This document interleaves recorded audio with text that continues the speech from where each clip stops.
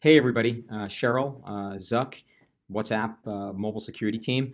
I am going to show you how Appdome could have prevented the attack on the WhatsApp app that happened on the 14th of May. And I'm going to use Appdome to do it. What is Appdome?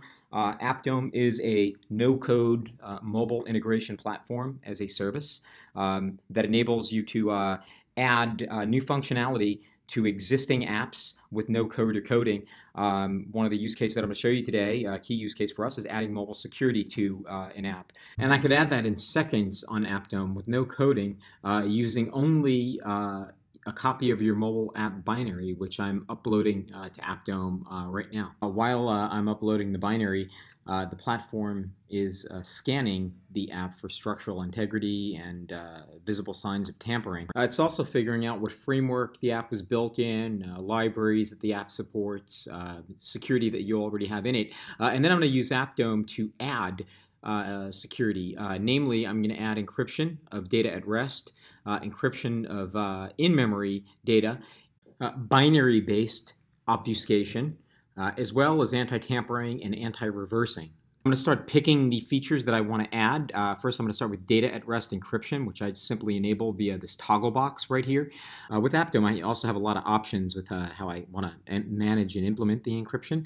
I could even go beyond encrypting the file system here and encrypt in-app preferences and encrypt in-app strings and resources to protect any data that might be sitting in the app stored in the clear. With this option, which is brand new and unique to Appdome, you can encrypt data stored in memory, transient data that is stored in memory. So with Appdome, you can protect all three states of data: data at rest, data in transit, and data in use, otherwise known as data in memory. Now, since WhatsApp already has data in transit encryption, I'm not going to implement that on Appdome.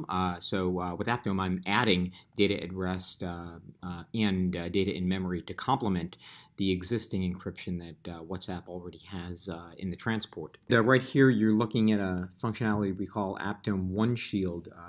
This is app hardening technology, anti-debugging, anti-tampering, app integrity and structure scanning, and anti-reversing. These features that I'm going to implement to the WhatsApp app would have prevented the app from being reverse engineered. In effect, the attackers had reverse engineered the WhatsApp app and figured out how to send a specifically crafted set of packets disguised as a normal phone call. That in actuality overwrote some memory space and enabled the attacker to install their own software and also move laterally within the app and to the phone and eventually take control over the environment. The key is to prevent the app from being reverse engineered in the first place, and that's what these features will do. Now complement that with binary-based obfuscation, and that would have made the app virtually impossible to reverse engineer. So right here, I'm going to enable binary code obfuscation. And so one of the culprits of the hack was traced back to a C library that was not obfuscated. And on Appdome, with this toggle box enabled, that obfuscation would have happened automatically so that the app couldn't have been reverse engineered in the way that it was. Flow relocation is a feature that supplements binary code obfuscation and essentially scrambles relocates code, and basically if the attackers gain access to the app, it kind of leads them down a wild goose chase by giving them misinformation. So this is more of a misdirection type of feature to confuse attackers.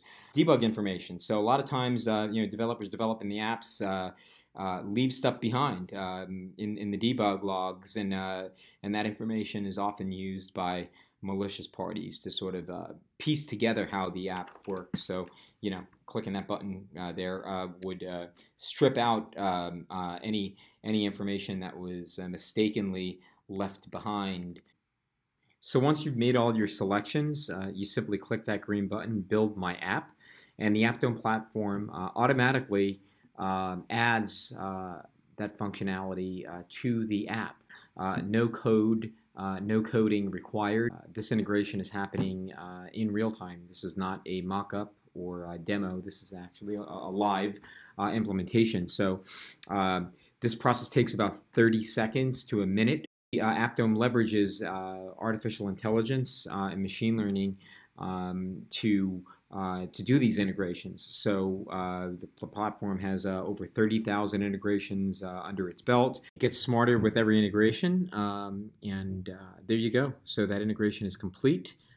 And you could even templatize these integrations and automate the entire integration itself via our REST API that you could integrate right into your existing continuous integration, continuous deployment build systems. You don't even need to modify your workflow. You just tack Appdome onto your existing workflow at the end, and in 30 seconds and no additional development, you add these additional security features to supplement the security you already have, and you do this build by build.